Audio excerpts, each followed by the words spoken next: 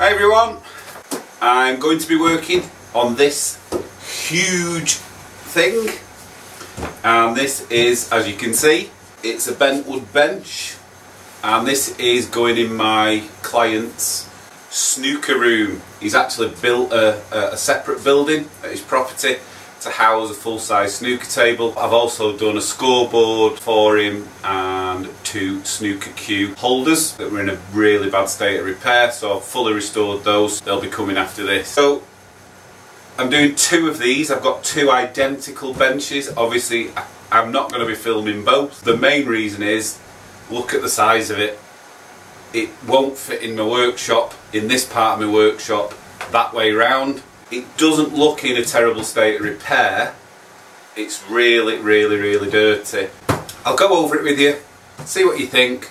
Hopefully you enjoy the restoration, and thanks for watching. This bench has led a very long and probably quite a difficult life. It comes from my client's father's snooker hall, which he had for about 35 years, something like that, maybe longer. And these snooker halls back in the day were renowned for being very smoky environments, and you can see that from the finish and the dirt that's accumulated on this piece of furniture. It's a lovely piece of furniture. You'll see that as we go on in the video. All those hole details are individually drilled, and each one pretty much is full of muck and dirt, and it didn't come out that simply, which you'll see very shortly. But all in all, a beautiful piece of furniture under that dirt and that poor finish. But we'll see what we can do and make this beautiful again. This is the back of the chair, and as you can see, it's not much better than the front. All those stains from years and years of it being wiped down, and goodness knows what else. So that's going to need refinishing as well. And I didn't film it, but I tipped it upside down, and the bottom is even worse than that. So lots of work to do, but we'll crack on and get started. Before I start going at this with cleaning products, I don't know if you can see there, lots of drill hole details in it, and nearly all of them are full of gunge, dust and dirt. The back's not too bad, but the bottom isn't the best. So rather than just wetting it and making these harder to get out, I'm going to try and blow it with compressed air and see how I get on with that, and then a vacuum maybe. So I'll give that a go.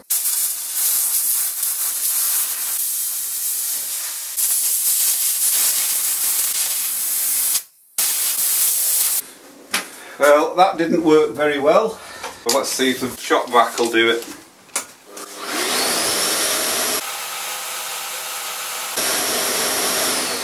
No, that's not going to work either.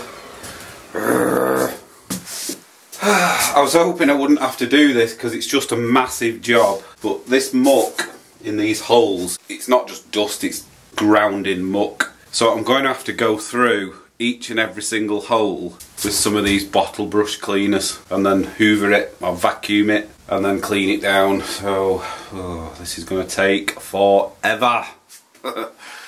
This particular task requires quite a lot of focus, which is a good time to tell you about this video partner, BetterHelp. Now, many of us have experienced certain levels of anxiety and stress in our life, and I'm no exception to that. Unfortunately for me, there was a time when anxiety and stress was really affecting my quality of life, which is why I got help from a therapist. Therapy was pretty life-changing for me. I learned how to identify the signs and triggers of my anxiety, how my body might react physically to anxiety, and the ways to avoid panic attack. Most importantly, I learned how to understand what was in my control and what was totally out of my hands, and just be okay with that. The main anxiety I had was catastrophizing about things, mainly around my health and convincing myself I had serious illnesses with every slight pain. And the therapy I had gave me the tools to stop my mind racing at 100 miles an hour. Just take a breath and put things into perspective.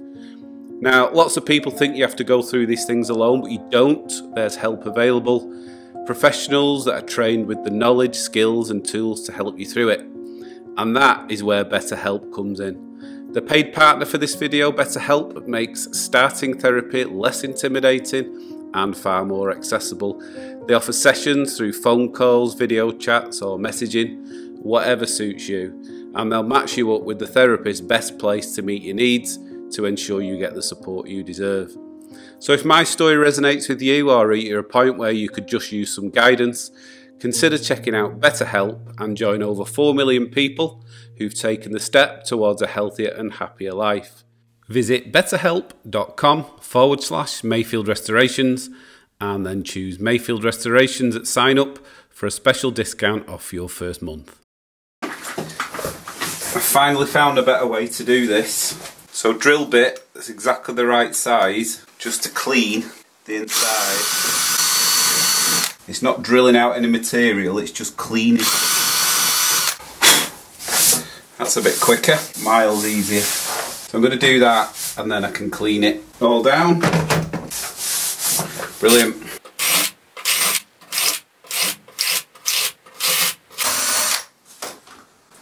Oh, finally!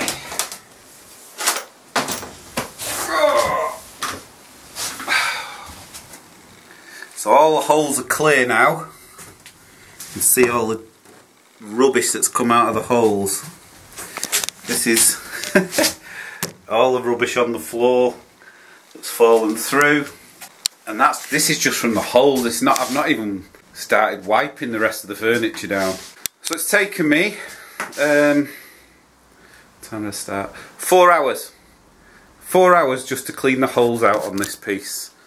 So 2 of them, that's going to be a day's work just to clean the holes out. But hopefully it'll be worth it in the end.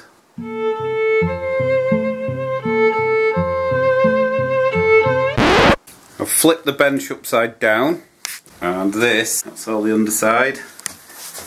Got all the lovely bits of old chewing gum.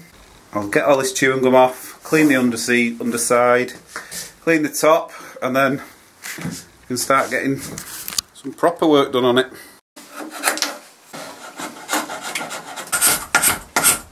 There's a tiny bit of bleach in this bucket just to kill any mildew.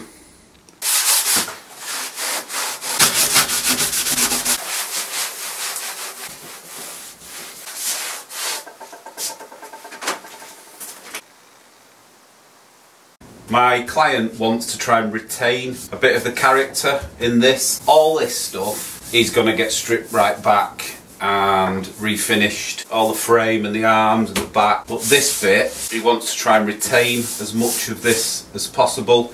Now it's full of dots of paint and bits of stain splashes. So rather than using a paint stripper, I'm going to clean all this back, all this centre bit, with some methylated spirit, or it's otherwise known as denatured alcohol, with some 4-0 steel wool, and see how it looks after that. Some of this paint I might have to just gently scrape off. Hopefully I won't have to do any sanding on this at all, but there is some really big gouges, but I'll have to see how it looks after cleaning up with the meths. You can actually see here people have actually been scoring the, looks like David, looks like, it wasn't me, I'm David, and that wasn't the start of my name, but somebody scropped that in. So things like that I'll sand out. There's going to be a lot of deeper gouges and grooves that are just part of the character of the piece, so I'll leave those in. But we'll start off with this and see how this looks.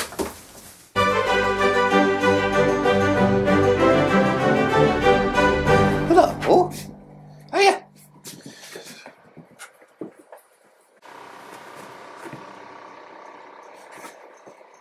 Have you lost it? Do you want me to find it? Where is it? It's there. There it is. Do you want a new one? Go on then. Come on, have you got one? Do you want me to get you one? You got one? Come on. Oh, very pleased with yourself, aren't you? Very pleased with yourself. Tucking it in your bed? Okay.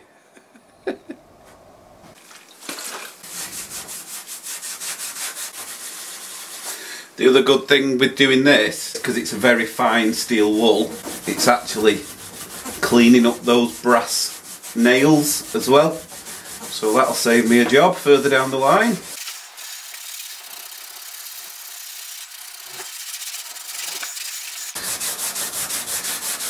Right, I'll just wipe that back and have a look.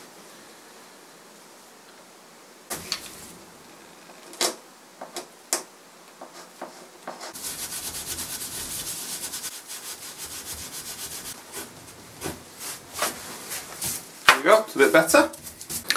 This is how it looks after I've been at it with the methylated spirit. So I'll just clean it over now with some white spirit or mineral spirit and see how it looks after.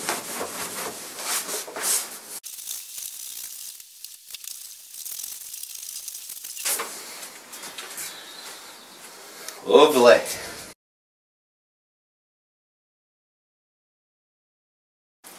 Before I start sanding at this, it's quite, even though I've cleaned it and cleaned it with white spirit, it's got a lot of thick gunge on it now. It's probably a combination of dirt, old finish, nicotine, just everything. It's like I say, it's been in a snooker hall for a long time, this.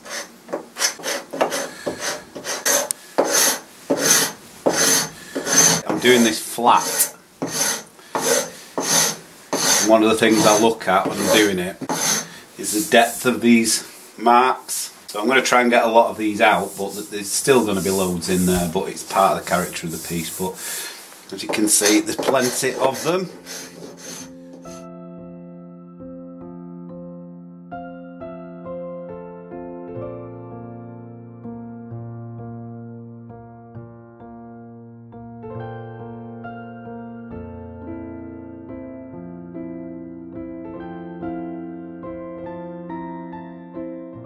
I've just had a go at sanding without scraping, and that is why I can't do that. Look, it's just bogging up the sandpaper. So I'll have to continue scraping, and once I've got the bulk off I can then go in with the sand and hopefully this won't happen, so that's no good.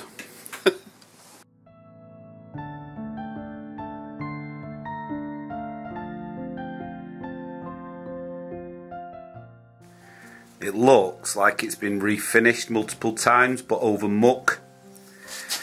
So I couldn't save this finish. This finish needs to come off. It's just awful. Yep. It looks lovely when it's done.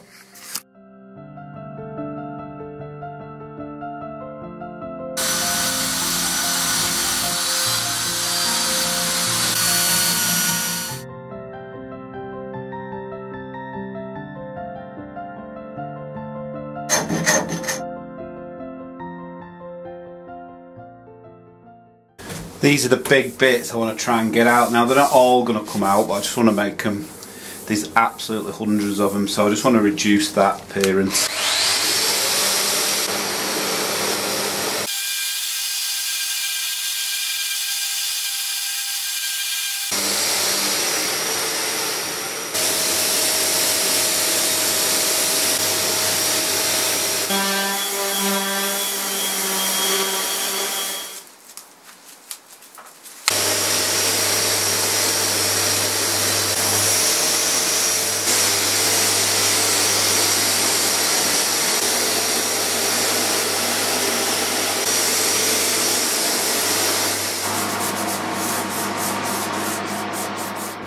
Full day to get all the finish off, scrape it, sand it. I still need to just go over it with a bit of finer sandpaper, some 240 grit. But the only piece left to do on the frame is this bit, and it's quite close to this drilled area, which I don't want to touch. So I'm going to take this off. It looks like it just unscrews, and then I can get that back down to the bare wood.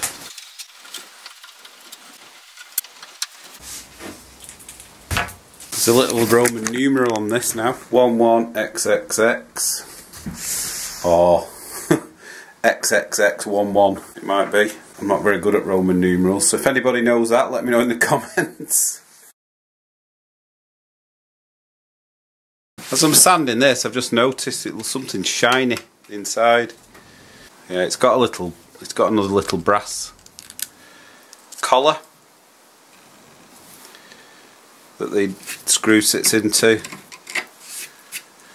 so I'll polish those up as well.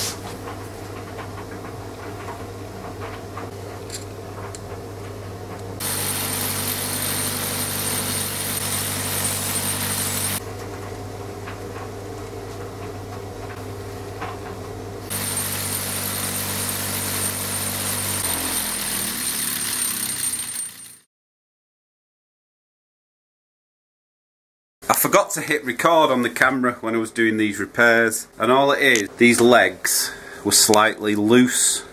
They weren't coming away, but because of the way it's nailed in the seat, I couldn't take it all to pieces. So all I did is I just knocked the joint that way, so I opened the joint up a bit and then got some glue in there, and I can see the tenons, so the little dowels, I've got glue all around them, and I've done the same with this one.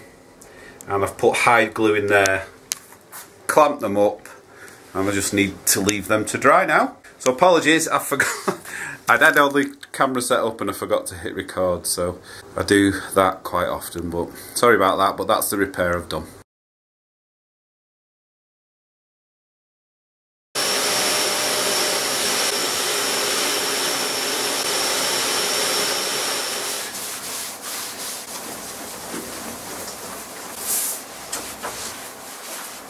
I'm using brown mahogany. We'll need quite a bit for this.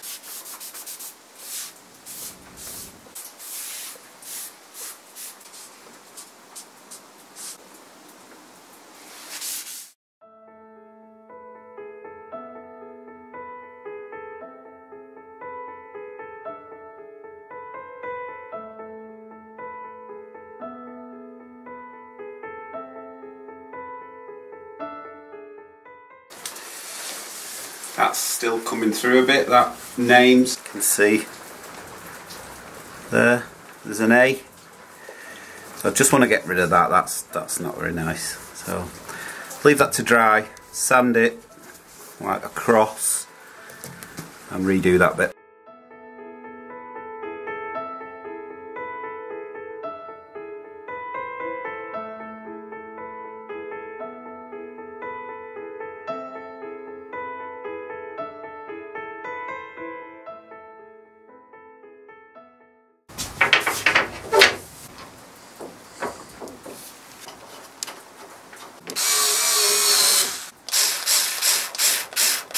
I was going to use hard wax oil on this piece and just wipe it on or roll it on and then take off the excess. The problem I've got is these holes, because it's oil, the likelihood is no matter how lightly I put it on, it's going to drip through these holes. The oil's going to catch as I go across. Some of them maybe get clogged up. There's going to be runs probably on the back, so I'll have to keep working from front to back. It's just going to be a pain, and there's no way I'm blocking these holes up because it took me 4 hours to clean them out.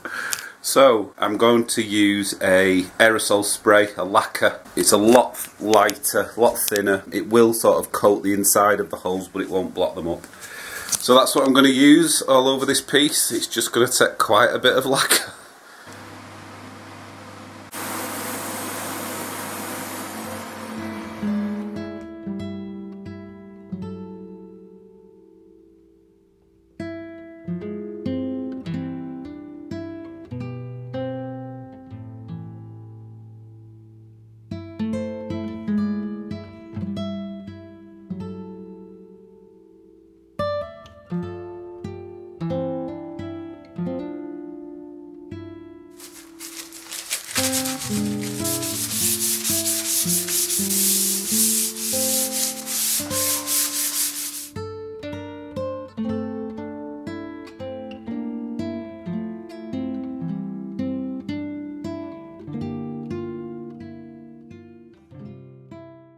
Just a few little finishing touches to do now, and that is it. So if you've enjoyed this video, please give it a thumbs up. It really helps the channel. And I'd just like to say a massive thank you to everyone that supports the channel through my Buy Me a Coffee page and the Super Thanks button. If you'd like to support the channel, then please see the links in the description. Hope you've enjoyed this, and I will see you very shortly in the next one. Thanks for watching.